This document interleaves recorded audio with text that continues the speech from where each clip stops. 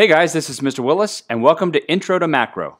This multi-part summer video series will introduce you to all the basics about macroeconomics so that when you start the course, you have a foundation from which you can succeed, pass that AP exam, and get those college credits. Your job is to watch the video lectures, take good notes, be prepared to put principles you've learned into practice through work and discussion, and take an assessment the first week of the course. Today's topic is topic number 1, scarcity and opportunity cost. First, I want to clear up a misconception that most people have about economics. When I say economics, what's the first thing that comes to mind? Well, if you're like most people, the first thing that people think about when they hear economics is money. But economics actually has very little to do with money. Instead, economics is all about choices. Who makes them, why they make them, and the effects of them. You take the blue pill, the story ends. You wake up in your bed and believe whatever you want to believe. You take the red pill, you stay in Wonderland, and I show you how deep the rabbit hole goes. Whether it seems like it or not, every single decision you make every day is economic. Which brings us to economic law number 1. Scarcity exists. Scarcity is the condition that constantly exists as a result of society not having enough resources to produce what everyone needs and wants. Loosely, it's defined as limited resources for unlimited needs and wants. Let's put scarcity in perspective. Think of everything that you would have if you could have anything that you wanted. I'm talking anything.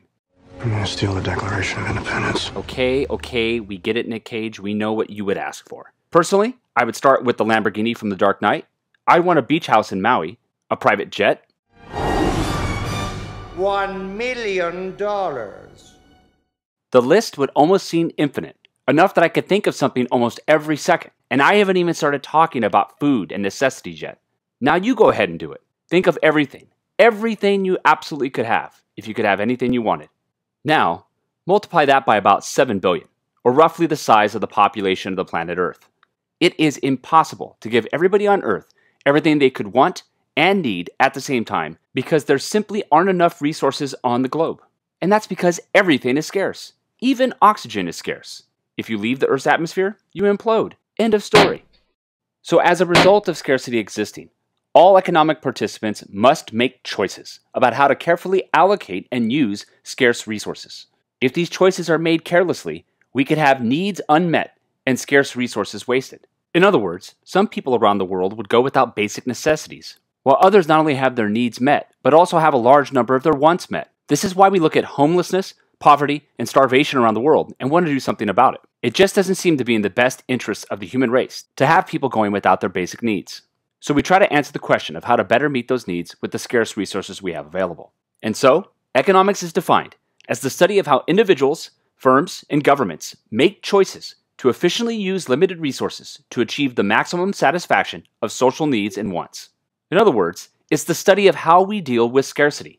To best answer the question of scarcity, all the economic participants in any economic system come together to answer the 3 essential economic questions.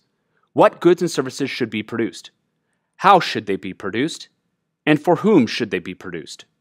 We'll go over specifically how each economic system will answer these 3 essential questions in a later lecture. Which brings us to our next economic law.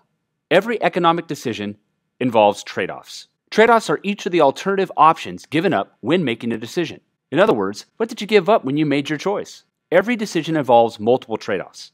But each economic decision only has one opportunity cost. Opportunity cost is defined as the most desired trade-off of a decision. Think of it this way. When you decided to come to class today, there are lots of trade-offs that you gave up. Sleeping in, going to eat breakfast, sleeping in, going to the beach, going to Disneyland, sleeping in. Each of those is a trade-off of that decision. But the one that you would have desired the most will be the opportunity cost of coming to class. Let me guess, sleeping in. Every economic participant has an opportunity cost when they make a decision, and we weigh those opportunity costs in different ways. Consumers are easiest to analyze.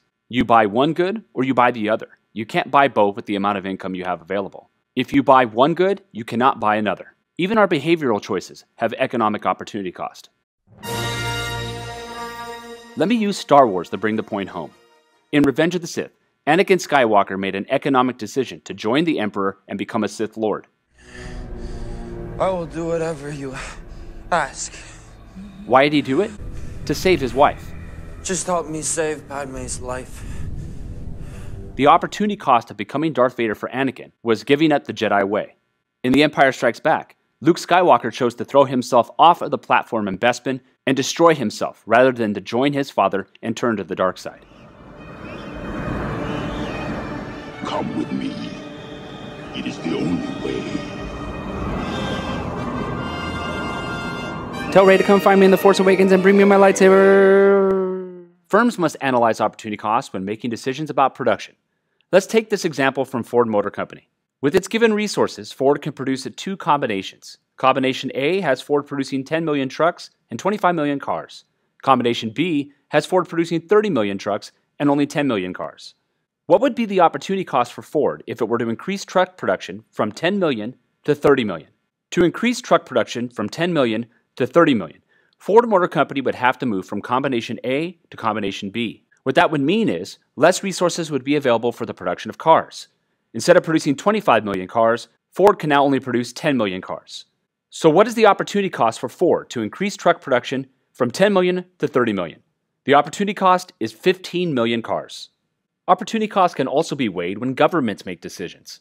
The United States government can produce military goods and consumer goods with its scarce resources available. At combination A, the United States can produce 500 million tons of military goods and 500 million tons of consumer goods. At combination B, they can produce 150 million tons of military goods and 800 million tons of consumer goods. But what would be the opportunity cost for the United States to increase military production from 150 million tons to 500 million tons? If the United States were to increase military production from 150 million tons to 500 million tons, it would have to move from combination B to combination A, meaning that it would have to decrease its consumer good production from 800 million tons to 500 million tons. So the opportunity cost of increasing military production in the United States is going to be 300 million tons of consumer goods.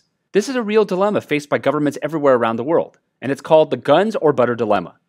Meaning because of scarcity, if you want more military goods, you have to give up consumer goods, and vice versa.